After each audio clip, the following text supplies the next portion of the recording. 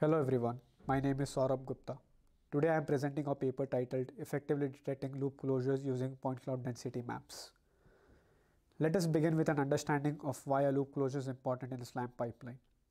We all know that LiDAR sensors are among the primary sensing modality for SLAM systems, and LiDAR odometry forms the backbone of such a SLAM system. Despite all the progress made in ICP-based LiDAR odometry methods, they suffer from the issue of drifting pose estimates. Here we show a trajectory from the Mulran dataset of a long highway sequence and the corresponding LiDAR odometry estimates obtained from KISS ICP.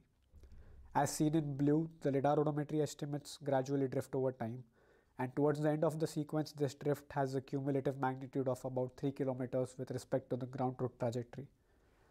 However, if we can detect revisited places or loop closures, which in this case corresponds to the beginning and the end of the sequence as seen from the ground truth, we can establish geometric pose constraints between the revisited locations.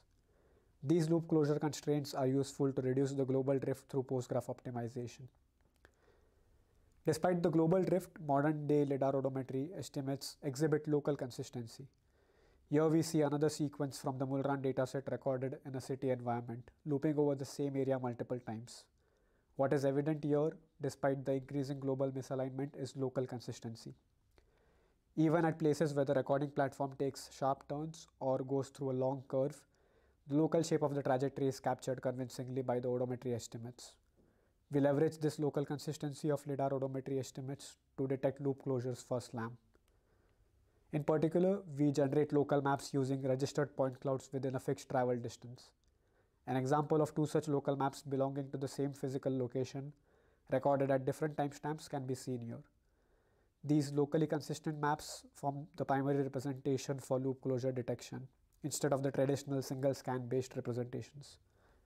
However, since such a dense 3D representation of the scene incurs high computational costs for place recognition, we furthermore compress these local maps into a compact 2D representation. To do so, we take the local map and project it onto a local 2D ground plane. For axis-aligned ground vehicles, this transform simply corresponds to dropping away the z coordinates of the points in the frame of the local map. Furthermore, we discretize this 2D plane and preserve the density of points within each discretized pixel.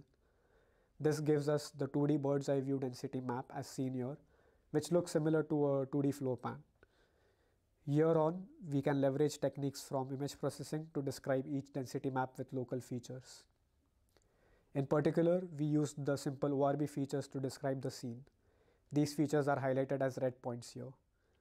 Since ORB features have a binary representation, we make use of a binary search tree based on the Hamming distance metric to create a database of the features associated with each local map.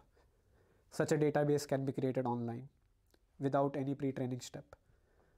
The Hamming distance can also be effectively computed for feature matching when querying for loop closures. Here we show an overview of our pipeline to detect loop closures. First, we generate a database of binary features associated with each local map. Then at a new query location, we again compute the binary features from the corresponding density map and match them against the previously recorded features from the database. We refine these matches so obtained using a 2D geometric alignment based on the Ransack outlier rejection scheme. This provides us with a 2D pose constraint between detected loop closures for pose graph optimization. One of the key impacts of such a local map based approach towards loop closure detection is when working with LiDARs having irregular scan patterns with limited field of view and density.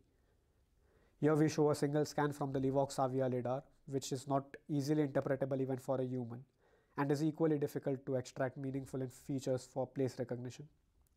However, when we generate a local map from the same scanner at the same location, we can observe the structure of the environment more clearly.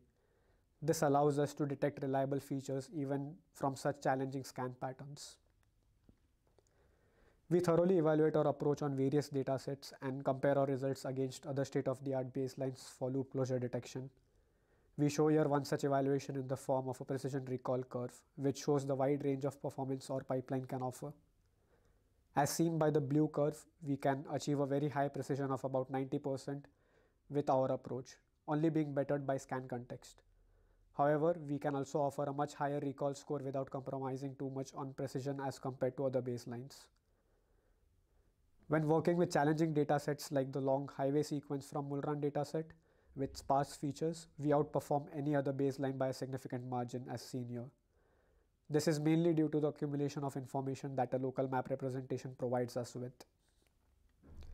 We also evaluate the effectiveness of detecting loop closures at a local map level by performing a post-graph optimization after incorporating the loop closures detected by our approach.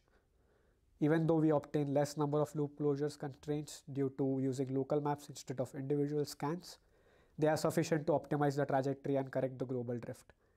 This drift correction can be visibly noted here for the Mulran dataset long highway sequence, which was drifting over 3 kilometers based on just lidar odometry estimates.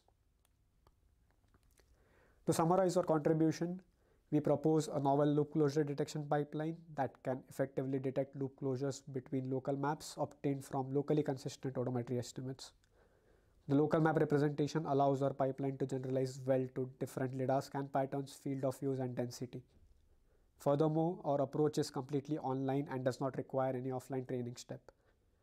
Also, we achieve better performance on multiple datasets from different scenarios as compared to other baselines and provide quantitative results to support the claim.